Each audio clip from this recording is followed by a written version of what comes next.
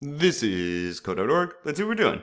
Debug the program. Program is supposed to shift the elements in each row to the left by the value given for shift, but it has an error. Find then fix the... Okay, let's see what it's doing. So we got 10. Okay, so that array looks familiar. Oh, it doesn't. It breaks. We broke it. You broke it. Well, next. Just kidding. All right, I'm so funny. Okay, so... Obviously, let's see. Let me look at this exception. Exception message. Java array index exception.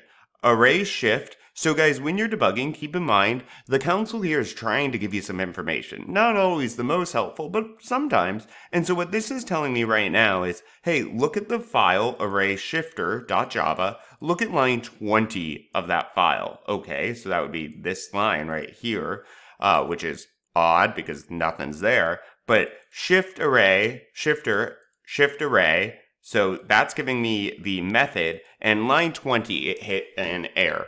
What's the error? Index 3 is out of bounds for length 3. So numbers, 0 has a length of 3, right?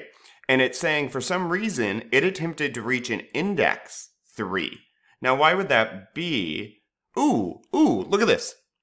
So we make sure our loop stops before column is equal to 3, right? Because it's indexes of 0, index of 0, 1, and 2 are the indexes, but it's a length of 3. So we say, nope, column always has to be less than that length of 3, so it can be 0, 1, and 2. However, down here, keep in mind what I just said, column could be 2, that's permitted. Well, if column can be 2, when we do column plus 1, it says, wait a minute, index 3 doesn't exist. There's only an index 1, 2, 0, 1, and 2, no index 3.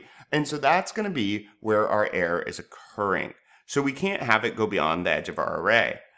It's most likely that -1 is what's going to take care of that. Don't go beyond the edge, the end. Cool. Onward.